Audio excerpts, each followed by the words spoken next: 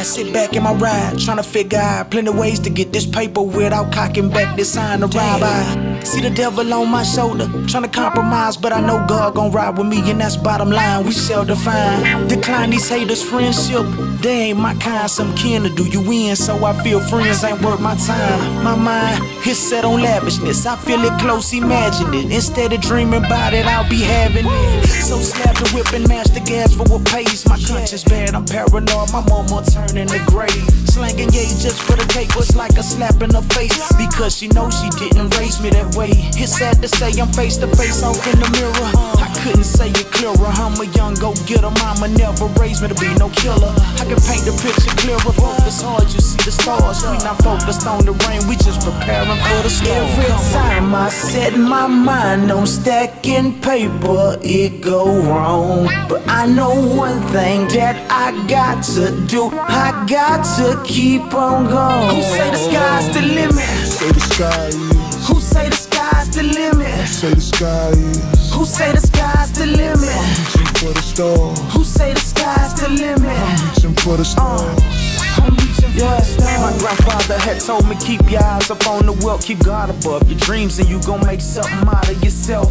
But while I'm on my knees for help, feeling like I lost a step, it's sad. Hello, man, how you doing?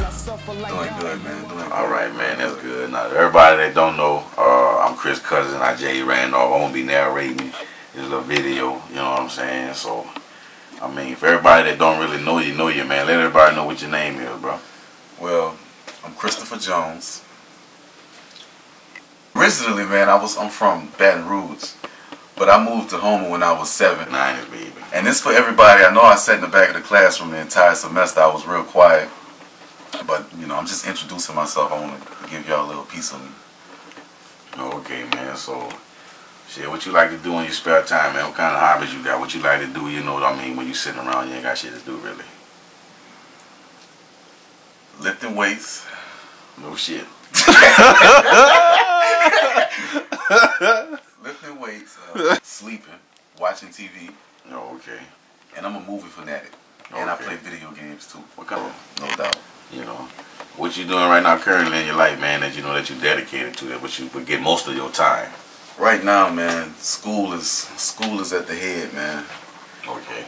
And I don't like my job, but work is number 2. And after that, man, it's the gym. My major is nursing, man. Well, shit, I like helping people.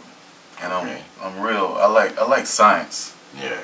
You know, is there anything you wish you could have did better while, you know, going to school, or is there any regrets, just, you know, anything you could have did better, you know what I'm saying? After I graduated high school, man, I set out a year, and then I went to college for a year, and then I missed another year. So that pushed my time back.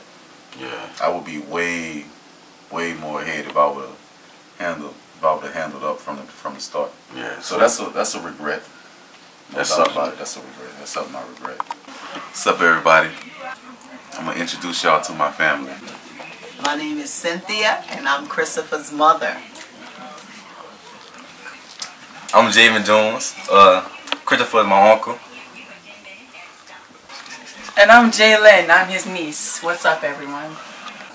This is my youngest niece. Introduce yourself.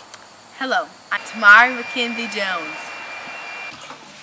So, what do you think about my drive? How's my work ethic been so far with school and work? You think I could have worked hard? You think I could have did more? No, I don't think you could have done any more. I think you work hard, and I think you do enough. Where you think I messed up at? I don't think you did. You don't think I have any failures or anything like that? I don't think you have no failures. Any. Not any. I guess that's it, man. No, keep doing it. Well, Chris, you're a great kid. What else can I say about you? You work hard. You get up and you go to work in the morning. You leave work and you go to school. You go to the workout company. You study really hard. I think you do great. And what else you want to do? Well, as y'all can see, all she can talk about is the positive stuff. She's not going to talk about my past failures or any bad things I did. So that's because you never did anything bad. You don't have failures. I want to get into a little bit talking about generativity versus stagnation, my views on it, my ideas. So I'm going to start with stagnation first. Let's pray that no one in our class ever reaches stagnation. I don't think anybody want to, you know, get to an old age and look back on their life and feel bitter about it. Never really thought about it, because right now I'm just trying to get my foot in the door into my major in nursing. But one day I would like to have kids. I would like to leave a legacy behind. That sounds really interesting to me. And I already, like, I'm 22 right now, but I'm always talking to my nephews about, you know, trying to give them knowledge about my past experiences, the mistakes I made, stuff they should do. I'm always trying to guide them like that. I always try to play the big brother role. We're going to talk about Maslow's hierarchy of needs. Now, we all know that level 1 is the physiological needs: food, water, sex. Level 2, safety needs. So once we progress from basic needs, you know, food and water, now we're more concerned about safety needs. Level 3, love, love, love. Love and belonging needs. Love is in the air. I hold my breath though. 4th level, we almost level 5, but this is the 4th level, which is probably, to me, this is the most important level. It's esteem needs. We have, as humans, we need to feel some sort of success. Like, we need to succeed in something. We need to know that we did something in our lives. Level 5, the final level, the top, you're at the top of the pyramid. Self-actualization. That is fulfilling one's potential. Basically, you reach your highest potential. You can't go any further.